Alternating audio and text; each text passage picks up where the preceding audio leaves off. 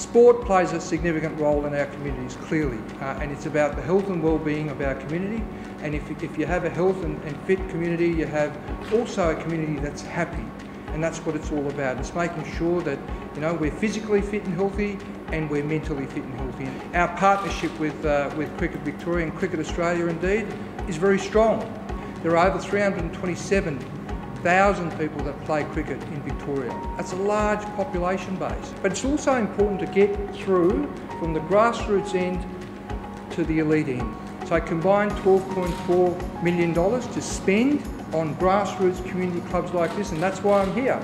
It is great to be here in Frankston as we announce the first funding recipients from the cricket facility component of the community cricket program. Those investments will upgrade and install new cricket nets, which is vital to supporting the increasing participation in cricket. Victoria's leading the way, and we're showing states the other way and becoming a best practice model, and that's something we strive to do. We very much aspire to be Australia's leading cricket state, and occasions like this and initiatives like this, I think, very much build our case. As we heard the Minister say today, it really is about binding our communities together. The way I look at it is, investing in sport is investing in communities. So once you upgrade facilities, you're encouraging people to participate. The one thing too I really want to highlight, and that is girls and women's participation in sport. So I'm thrilled that this funding, and a big focus of the funding, is about encouraging girls and young women into sport as well, and I know Seaford Cricket Club is really supportive of that as well, so I couldn't be prouder for them today. So it's a tremendous announcement. From the time when kids are quite young and they've got that imagination at one time or some time in their life, they could be a cricketer, they could be a champion netballer, and it's funding like this that actually makes dreams like that become a reality.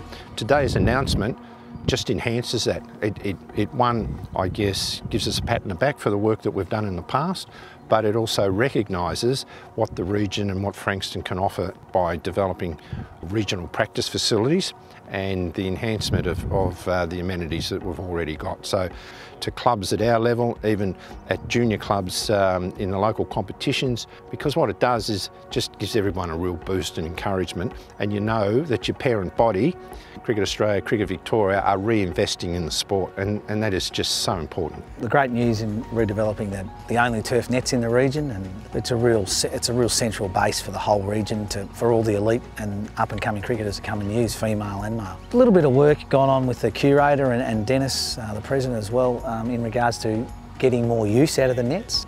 With spinning the nets around and making them dual end and using them from both ends will give us a lot more use, and therefore a lot more use for the community, and also developing younger players for the region to come through and eventually play for Frankston and then hopefully go on and play for Australia.